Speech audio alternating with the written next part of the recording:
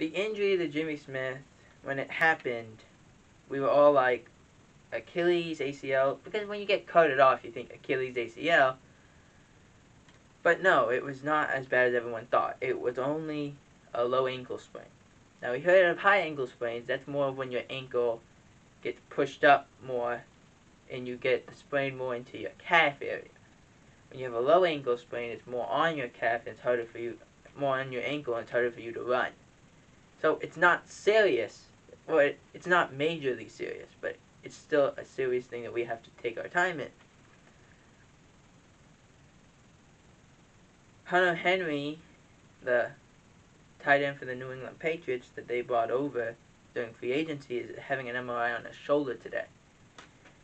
He had hurt his shoulder earlier in practice, and the concern was they don't know if it's separated, they don't know if it's actually damaged, they have no idea.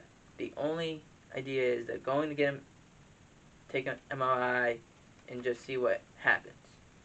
But that's another reason why they brought in Jonnu Smith from the Tennessee Titans from free agency. If this happens to Hunter Henry, who's a great player, Jonnu Smith, an equally great player, can take over. Staying with the Patriots, Raekwon McMillan, their linebacker they brought in from free agency, had tore his ACL in practice. And it's just a shame. It is. It's not right. You feel bad for these players. They're trying to get on the field. It's your new team. You're trying to lead everyone by example, and then you can't play. It's very harsh, but it's just the way the NFL goes. And these things kind of work themselves out, and injuries do take place. It's just the nature of the sport.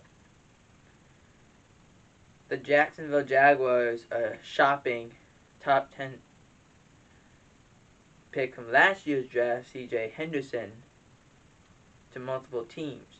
This is because they were not very pleased with C.J. Henderson over the last year. But the problem is they're also this is a new management, new group of people. The drafting isn't the same. Everyone's different.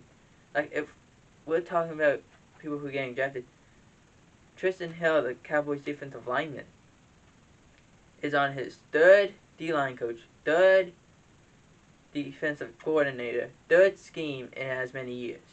The chances of him making the roster, and also he was hurt last year, the chances of him making the roster, he's not even on the practice field right now, are exponentially low because he hasn't proven anything in his time, and he's on 3 different defensive coordinators, 3 different defensive line coaches, 3 different schemes, and now he's not even there to practice.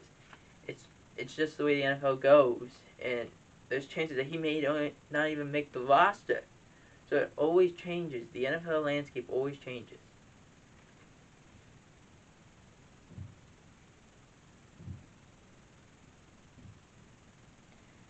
The Saints kicker, Will Lutz, really I should say this, the Saints have a kicking problem because Will Lutz has a groin injury and may require surgery. Now this is a big deal if you're the Saints because these kind of injuries, especially to a kicker, are very big. Anything that requires your back, your leg, and your groin area, anything of that nature, is massive for a kicker. Because your back, you're constantly twisting and trying to use your legs. You can't have your leg hurt. You can't have your kicking leg can't be hurt. Your plant leg can't be hurt. And your groin, if that's hurt, it's going to make it very difficult for you to do your responsibility. We saw it with Adam Vinatieri, who hurt, I believe it was his knee, and he was trying to go, and he didn't look the same anymore.